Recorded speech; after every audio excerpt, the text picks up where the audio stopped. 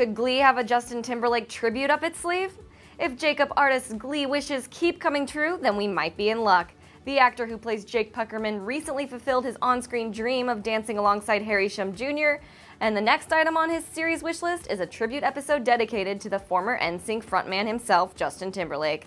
I think it would be really funny if Jake had some Justin Timberlake-ified dance routine, he tells TV Guide. I wouldn't hate Cry Me a River, that's a classic of his that I love. Do you think Glee would do JT justice? Let us know in the comments and stick with us at Celebified for more of the latest TV scoop.